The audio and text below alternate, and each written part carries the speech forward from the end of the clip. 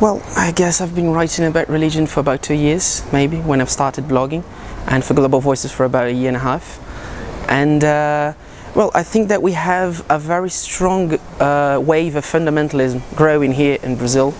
We have a very strong problem of Christian groups, Christian sects, mostly Protestant, that are trying to, take all the rights that they can of the women, of homosexuals, of minority groups. And in the past year, actually, the past election, presidential election, we've heard lots of anger speeches of many anger priests, if we can say that, or people of the clergy, mostly not Catholic but Protestant. They are trying everything to take off rights of everyone they can. You have to live under the Bible, you have to live under the gospel, and if you're not a Christian, it's your problem, you have to live under this kind of law. So I felt like it's not only a Brazilian problem. We have this problem of Christians in the United States, in other countries in Southern America, even in Europe, and we have, of course, the problem of Islamic fundamentalism. Although we know that in both religions it's like a minority group, we know that most of them doesn't actually believe on this.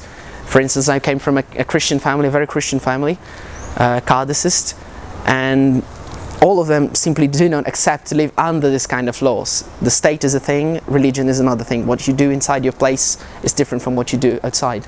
I think that we must separate this religiosity of the fundamentalism. I think that many people, because of this postmodernity, of this very messed up world of technology and etc., they feel like they need to find something to believe in, something, I don't know, to believe. But on the other hand, we have this fundamentalism, which I think is totally different. I know people who just believe in everything. They really need something to follow, and then they just fell into this charlatans, if we can say that, and start, to want to impose religion. I think it's too different. It's a different thing to try to find religion and to impose religion. Well, I think trying to make a conversation, trying to show different points of view. Actually, in my blog, I write my point of view, of course, but in Global Voices, for instance, I write, and everyone writes, about opinions of different bloggers, of different people from Brazil and from other places of the world.